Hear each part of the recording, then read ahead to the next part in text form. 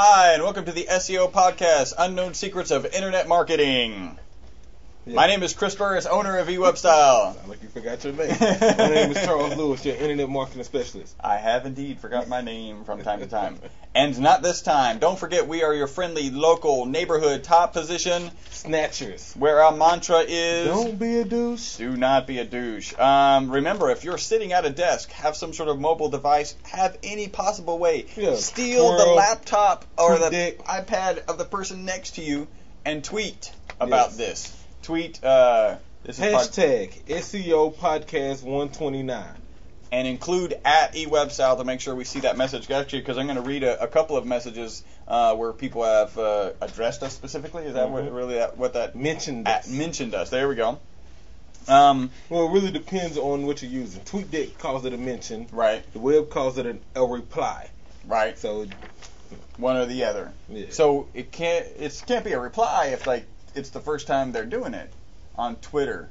So That's why we call it a mention. mention. There we go. Cool. It's a mention. As always, from our last podcast, which was 128, the tip is proper research and planning is paramount for a mobile version of your website.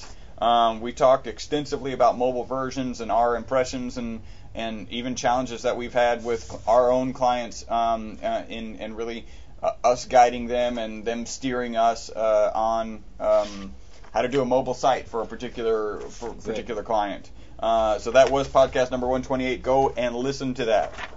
We've got a review. Woohoo! Ooh, no tattoo too. iTunes review too. Yeah, it's even iTunes. This is from Good Job on Improving Audio. This is from Patterson JD. And Well, okay. Go ahead. and the guy says, he says, thanks guys for improving the audio quality. I heard you read my review on the 11.4 podcast and wanted to let you know I submitted it back in September, so there might be some time lag. I'm going to paraphrase here. He is writing this review on 11.14, changing his prior 4-star rating to a 5 because we responded to our listeners' opinions. Appreciate it. Punch in the face to you, Patterson. If you have any tips for WordPress users, please share them. For example, there is an all-in-one SEO plugin that he uses. Me too. Yeah, we use it too. And if we're familiar with it, you'd love our opinion. Our opinion is it's worth using. Yeah. Big punch in the face for the audio improvement. Haha, stay cool. Punch in the face, Patterson. Yeah. That's awesome. Punch in the face to you. I use the all-in-one SEO plugin for WordPress. Great plugin to use. If I had to find some fault somewhere, it would appear that they give you more control over the tags for the home page and not necessarily that same control for the remaining pages. And so, I think if you scroll down on a post, there's credentials you can put. And maybe it's missing one or two tags that the home page has. Okay. Yeah, you've clearly spent more time. Let me not interject.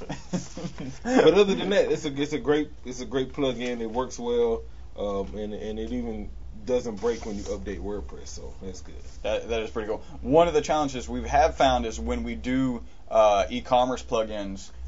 Does it interact with those? And really, we're just finalizing a project now, so we'll have some more information about how that all washes out. A little bit of news: Android 4.0 arrives just in time for Nexus Google to come out. So that's exciting. A new version of Android. There's a couple things that drive me nuts. Often when I hit message, it goes to the last, and I know I have a new message. Yeah, on the phone. So going to my text messages. Often it'll go to where I was. So if I was reading a text from you and I got one from my wife, and I know I got one from my wife and it says one new one, I press that and it goes right to you. Doesn't really make sense. And when I hit back, it actually goes back to home. I've got to go back to it. It's a little wonky. And then in the marketplace, you do a search. Say you do a search for SEO tools, or just SEO, right? And it's a general search. And you're like, wait a minute, I need SEO tools. So you go back, you search again, and there's that SEO option. When you click it, it automatically searches for SEO. It doesn't allow you to add to that search. I really just want you to populate the text box, and then I can add the word tools. Exactly. So if anybody on the Android team is out there, get that fixed. I thought this was cool, or at least interesting. Most kids who break net house rules, so the rules you set up for your kids, Internet house rules have bad experiences, as opposed to kids who follow the house rules. What does that mean? Well, I think they just took a poll and maybe they're not following the house rules, so they're going to places where they end up getting bullied. Or, I mean, how frustrating is it when you're writing reviews and somebody makes it personal or whatever? I can easily see how if you don't really watch yourself, you can have a bad experience on the web. That's why I refuse to put the computers in my children's room. All the computers are in my office, and my office is off limits after 9. Right. So, unless you're doing homework or something. A little internet research. Yeah. Here's something else. There's another patent by IBM that is now owned by Apple, and so this patent is it's actually related to searches on a mobile device based on location. So it's a pretty significant patent, right? It interrupts or affects Foursquare and Facebook Places and all of this searching that's going on. And the interesting point in the article is, once again, just like the GUI interface and the mouse, Apple has control of IBM technology and is actually profiting from it, as opposed to IBM. A little activity on our Facebook page. Dean Calhoun, he's so awesome. I wrote a note to him. If you get on our Facebook page, which by the way is facebook.com/eWebStyle, and I mentioned tweeting about us. You can follow us on twitter.com/eWebStyle. Our YouTube page is youtube.com/eWebStyle, and our email podcast@e-webstyle.com. Wow, we just nailed that. I posted on our Facebook page that, Dean, we both hate and love you because you give us more work and you give us great information. He said he just heard a quote that he thought we would like, and this is from Mike Tyson: everyone has a strategy until they get punched in the face. Which is just brilliant. Yeah. The strategy goes out the window at that point. Yeah. Don't get hit. And then Dean, he also that's awesome. He had our back. He says, "Boo! Sorry you guys got that bad review. Don't change your personality. They are an integral part of your podcast. The key to social media is to be yourself and be human."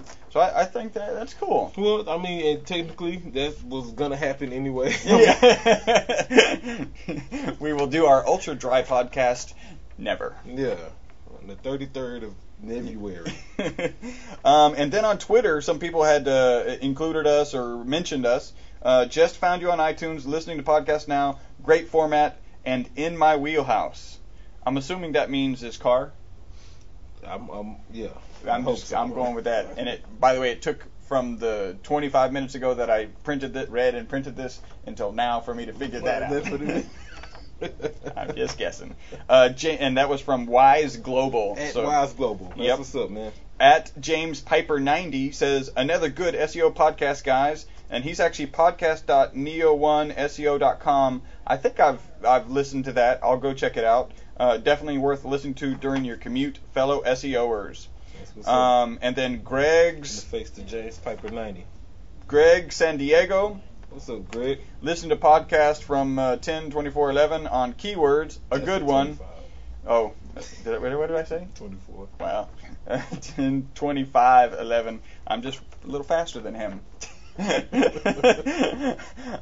He says this is a good quote. Google does funny things. I think that was the big Charles here who said that. Wow, we blew through all of that stuff. Here we go. Content. Apparently we've met the Geno time limit.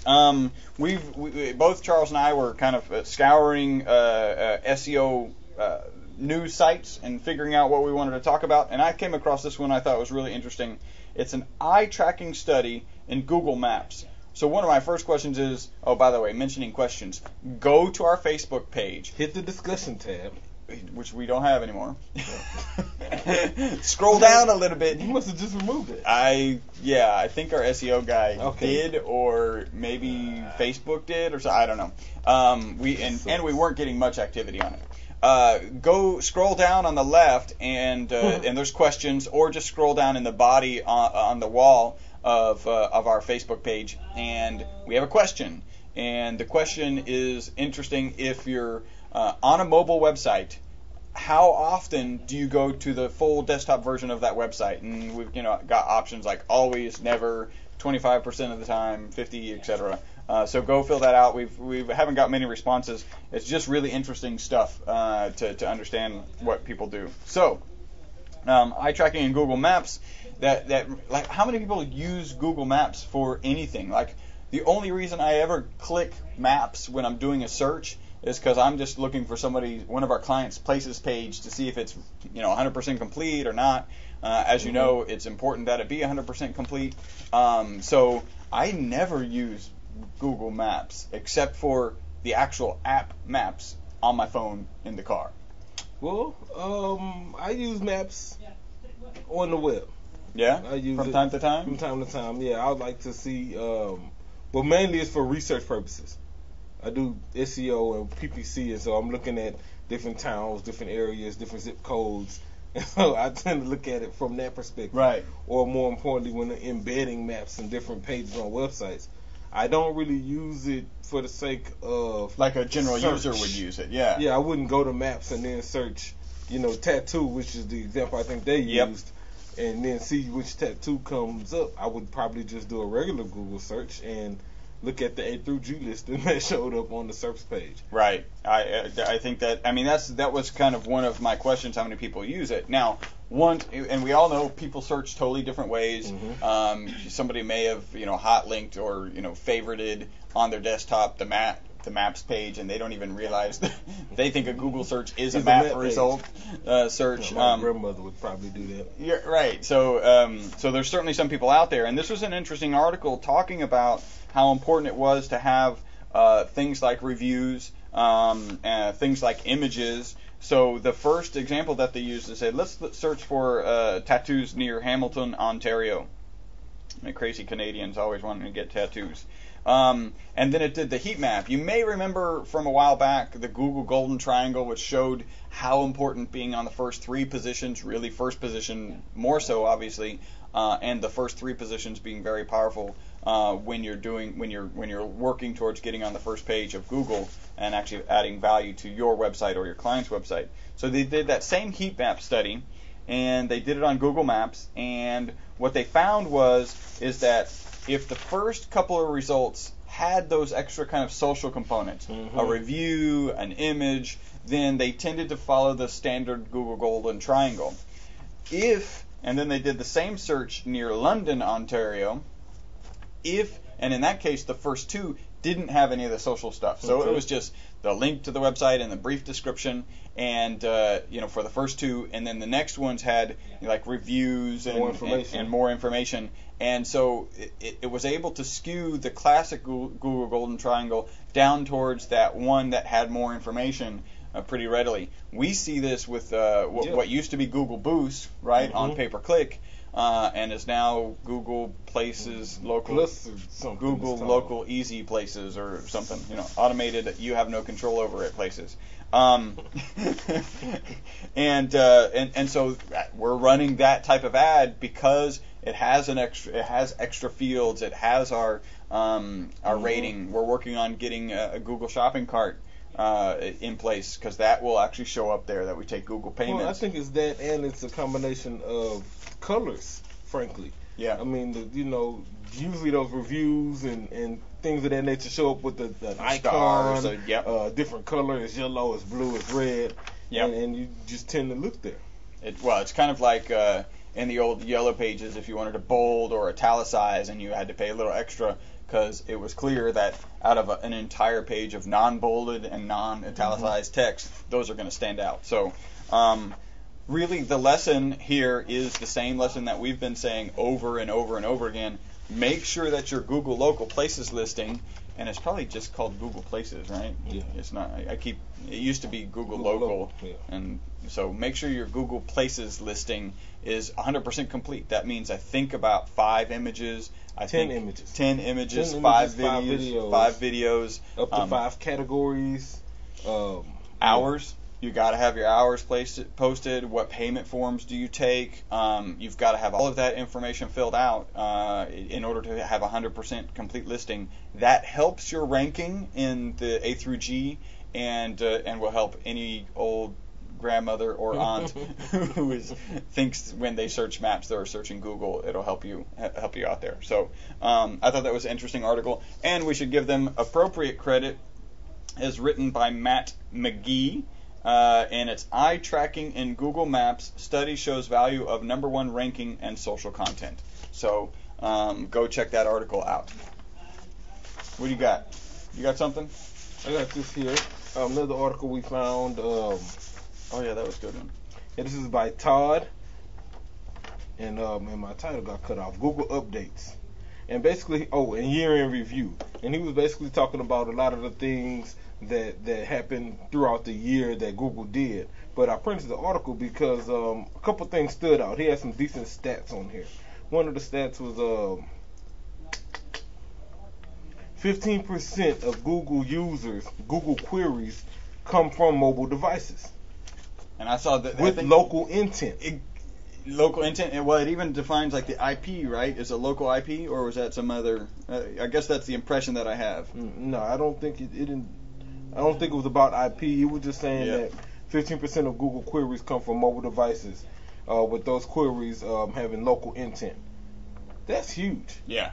I mean, I think for that reason itself is a reason to update your Google Places page. Yep, and go back and listen to our previous podcast about mobile versions of your website. Mm-hmm.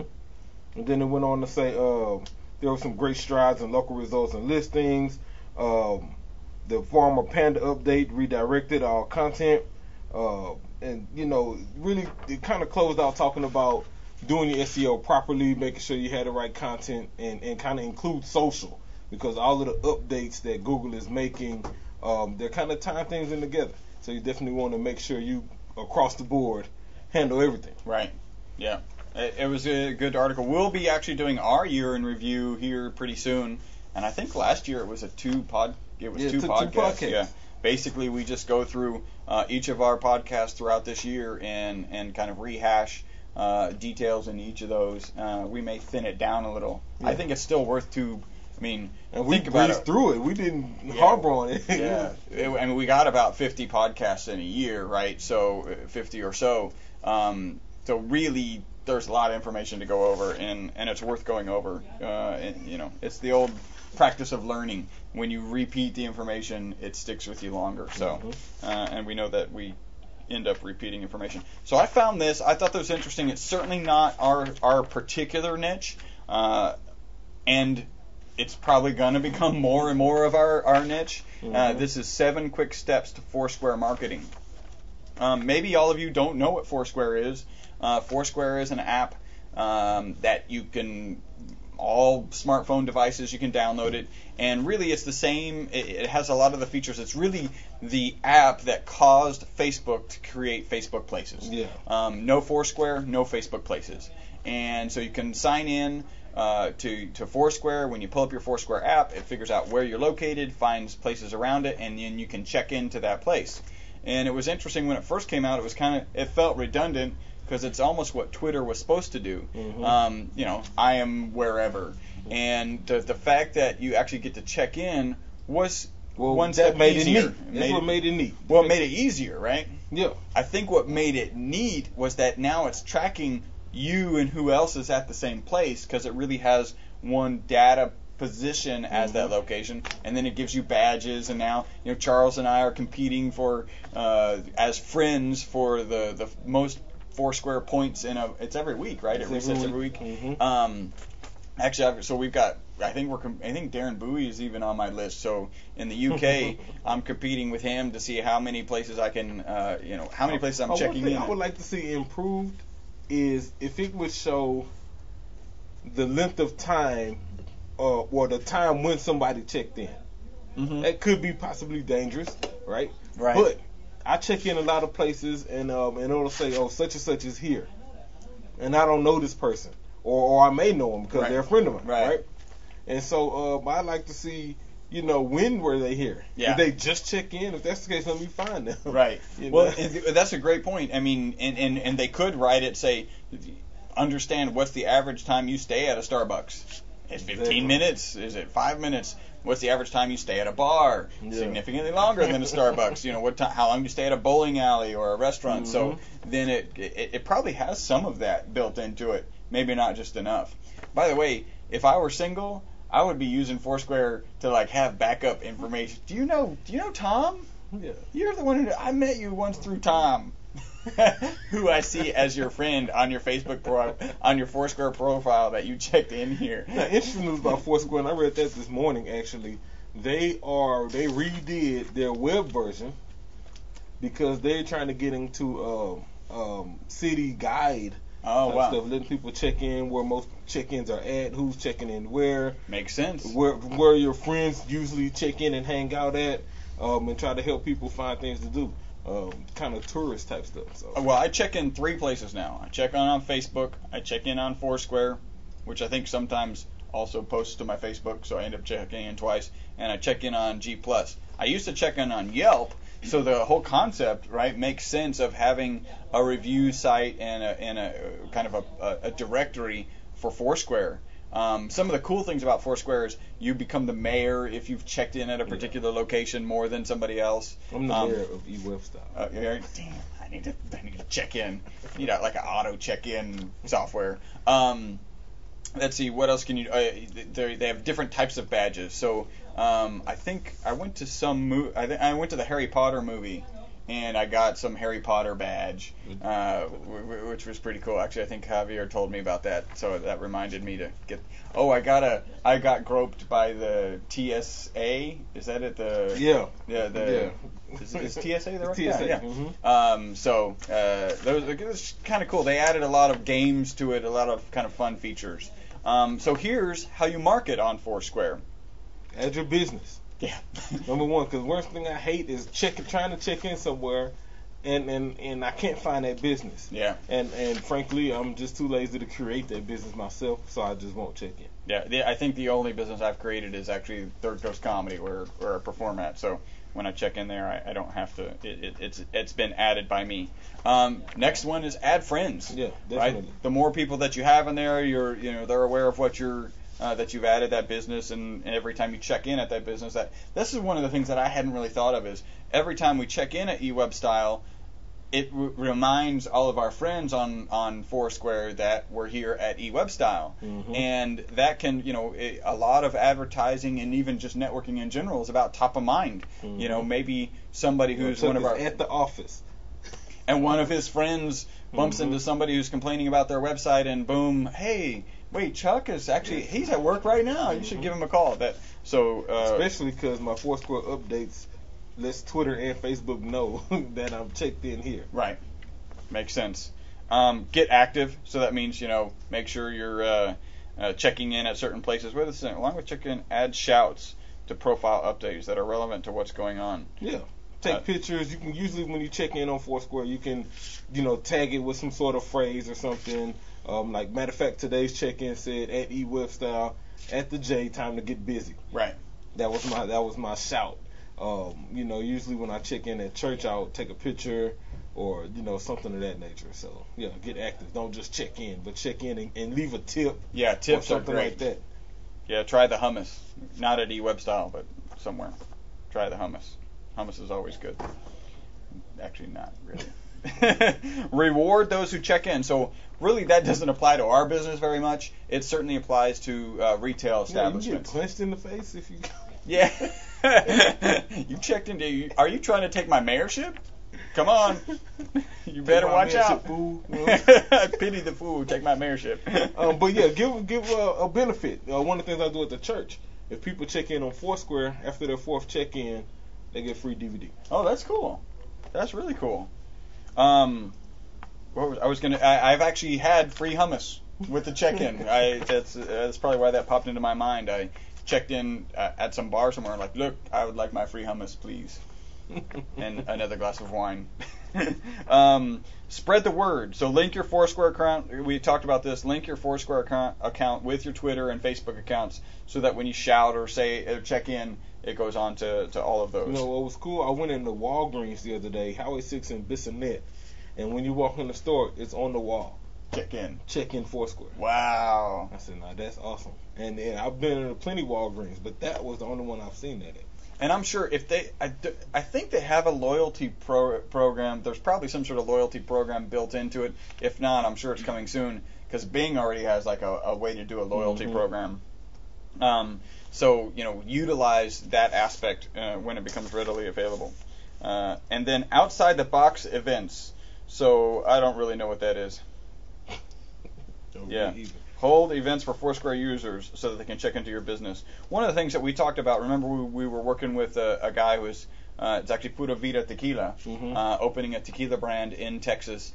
And one of our initial ideas was, hey, let's figure out if we can get like a worm badge or something. So if they're having multiple events and you check into 4 different Pura Vida Tequila events, that you actually get the worm badge. So I'm sure there are ways to do that, because there are. Yeah, you can create your own badges and on your own stuff. Is there a cost to that? Do you know? Or again, I don't think this there's a isn't our cost. forte. You set it up when you create your business profile on there. Then you get certain options to set up multiple locations, badges, and things like that. That's the same place you add in the benefits. Like the free DVD and things like that. Okay. I don't think there's a cost associated with it. Well, that's cool. So, yeah, take advantage of that free badge, because, people get excited about those badges. I mean, yeah. I got excited about getting groped by the TSA, so that's another story.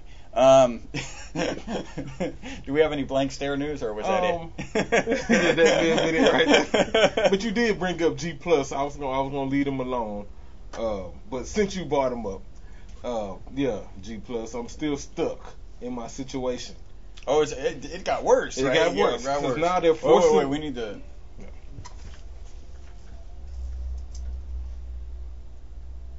Yeah, this is a blank stare with the old head shake. Yeah, like, I can't even believe I'm still having problems with this. After you made it... After you tried to fix it. It got worse. So I'm using moserious.com. That's my personal email account, but it's on a Google Apps account. So they open up G+ for Google Apps. Yay, right? Problem is, I had already been using G+ for that same email account. And so now I have one that's full. Friends, 1,000 circles, and I use it. Well, I could use it. And now they're forcing me to use a new one, same email address. Crazy part about it is, if I go to my address directly, I'll see my old profile, but I can't do anything with it. I can't post a comment, I can't add a circle, I can't do anything because it always links over to the new one, which is totally blank.